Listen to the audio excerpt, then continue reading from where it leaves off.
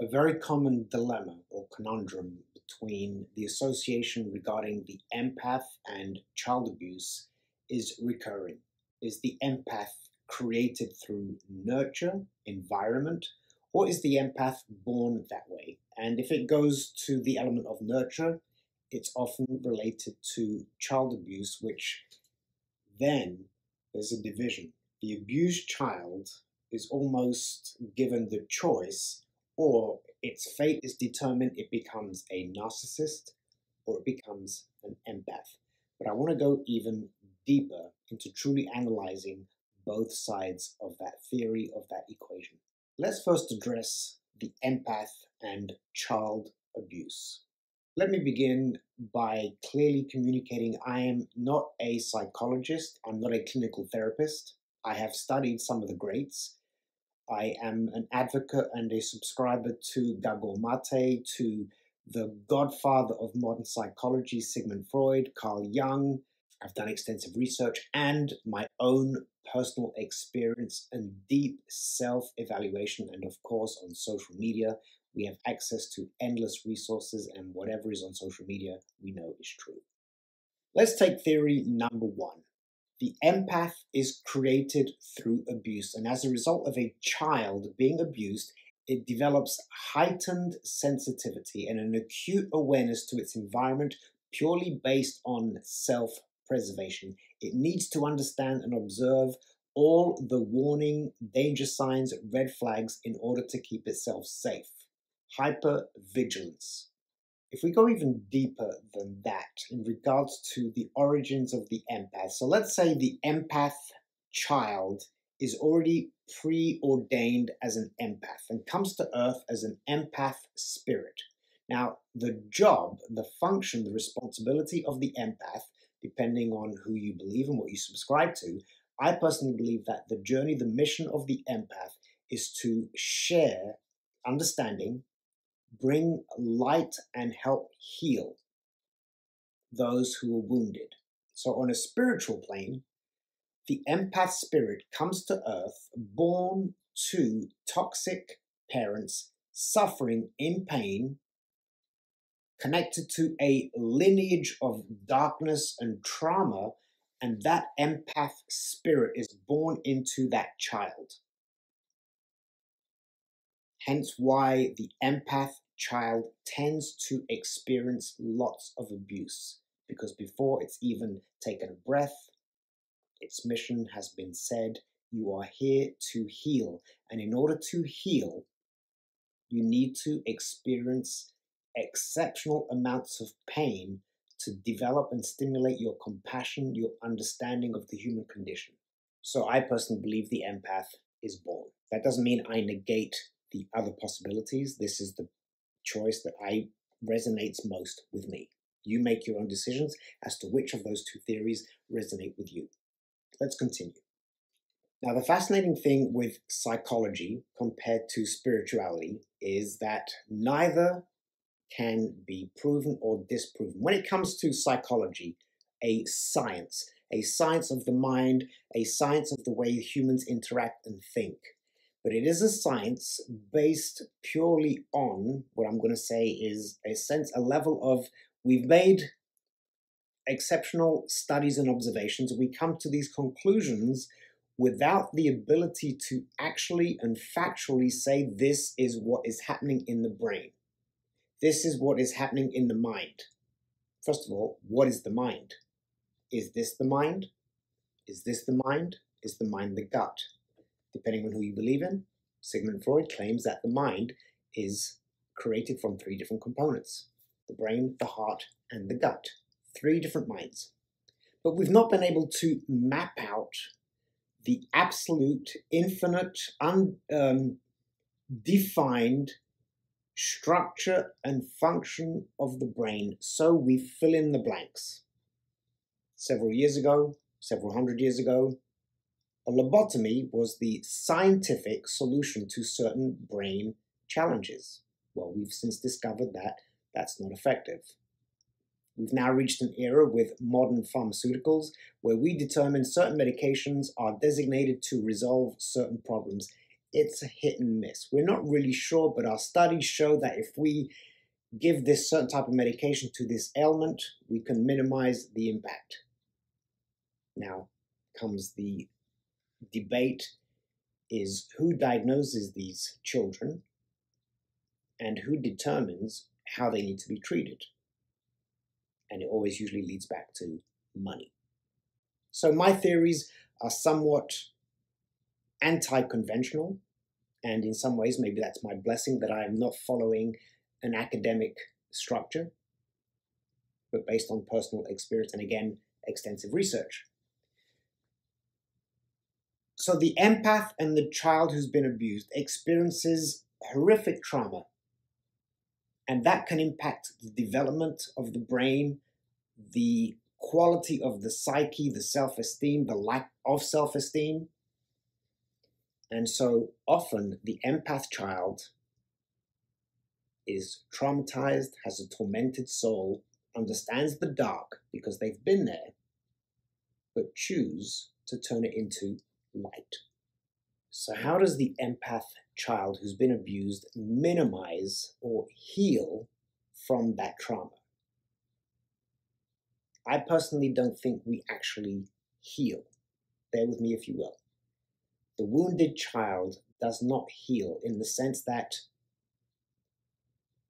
if you are born without a leg, your leg will never grow. So you've not healed. And if we translate that, the physical, and compare that and translate that into the psychological, there are parts of the brain with an abused child that literally do not develop, or underdeveloped, do not develop. And so all we can really do as abused children who become tormented, traumatized adults is learn to manage the torment, learn to manage the dark, empty hole that never gets filled. And through management, we learn to minimize the pain. And quickly referencing back to Dr. Gabor Mate, who associates and who talks a lot about the impact of trauma and addiction.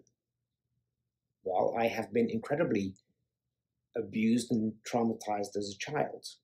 Sexually abusive father, alcoholic mother, growing up in the English foster care system, in and out of homes. I do not suffer from addiction.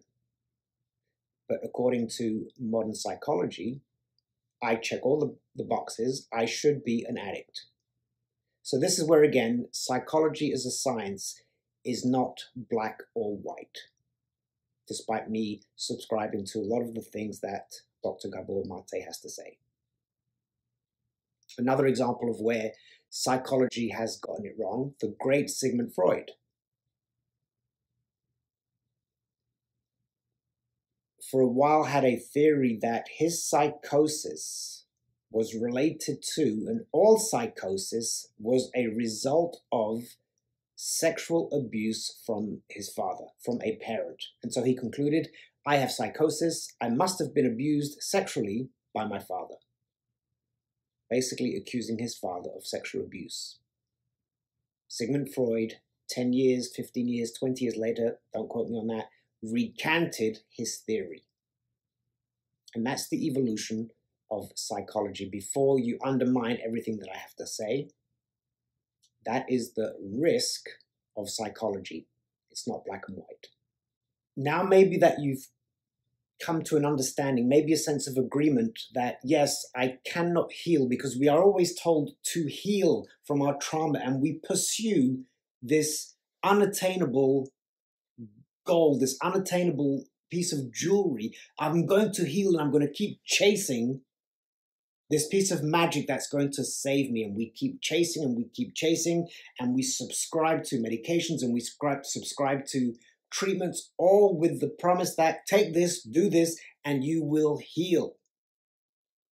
Again, I'm not sure that we heal. So if you are a child who's been heavily abused sexually, psychologically, emotionally, physically, and you find yourself often in places of darkness, and you are taking medications. I'm not recommending you go off your medications. That's your decision. That's for you to research. If it's working for you, stay calm and carry on. But there are alternative ways, and if we change the launching pad, the starting place of what's the origin, rather than giving it a band-aid, let's find out the root cause of where the water leak is. And if you understand that, well, I can never fix this water leak, now you start thinking on a completely different wavelength. Instead of trying to fix the water leak, which will never fix, it will simply keep leaking and leaking, but you keep adding more band-aids and more but it keeps leaking and it keeps leaking. At some point, you have to maybe accept, all right, the boat is leaking. Let me just buy a pump that will help me manage the leaking. It's a slight change of approach to your psychosis, to your trauma, however you want to label that term. But please do not be limited to academic conclusions based on something you have personally experienced and your experience is unique to you. Think outside the box, explore for yourself, discover for yourself, do some research, talk to your physician, but also have an intellectual input, an emotional understanding of what you're experiencing, and then you can start learning to manage your trauma.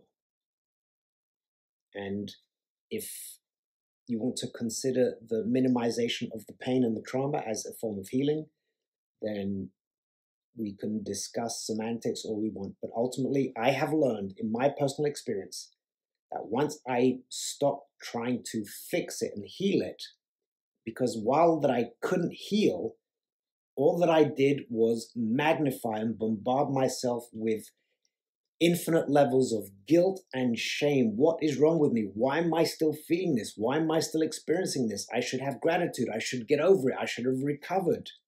Why am I still depressed? Well, maybe you're not depressed. Maybe you're still grieving. All these questions came to mind.